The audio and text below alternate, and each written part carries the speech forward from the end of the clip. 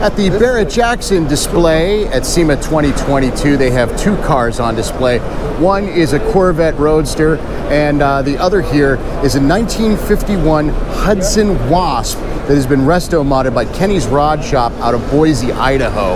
It is equipped with a Dodge Viper V10 backed by a 6-speed manual transmission, and it has a lot of massaging to the body, the front end, shaved door handles, great big shot wheels, and a custom interior.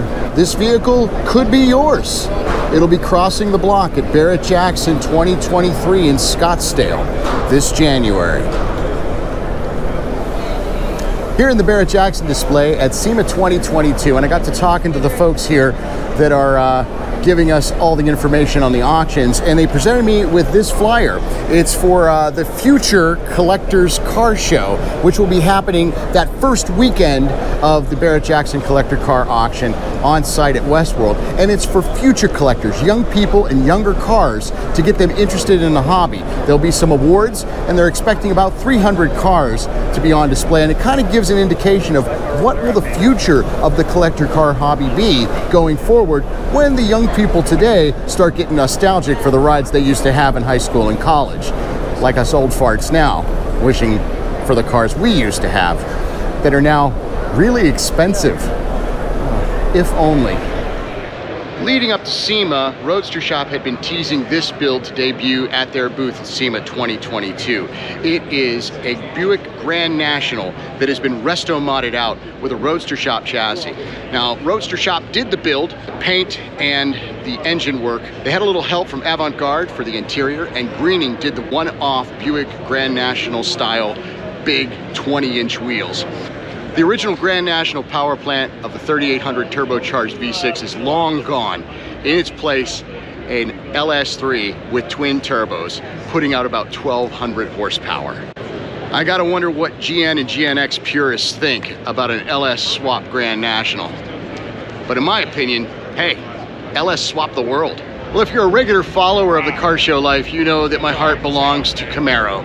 And there have been some stunning Camaro builds here at SEMA 2022 with the Ring Brothers debut of Strode. This one in particular is kind of close to my heart because it's a 1985 IROC built by Greening Auto. But it is nothing like any 85 IROC that came off the Norwood or Van Nuys assembly line. It's completely customized, with a bespoke front end and custom one-off headlights. Carbon fiber all around. It's owned by Terry Kervin of Fayetteville, Georgia. It's got a Don Hardy Race Engines GM 440 LSX backed by a Bowler Performance 4L80E. And the interior is out of this world. The rear end is just as surprising, with the center outlet exhaust and the spoiler that has the ditch that matches the roofline. In a car show life, we appreciate a really nice show board, and there it is with the concept drawings and all. Everything is tucked away, clean under the hood. And the scoops of the IROC, while ornamental in the 80s, are completely functional in this build. All this week at SEMA 2022, people have been asking me, hey, have you seen the 57 Chevy at the Vitec booth? And yes, I have, in passing.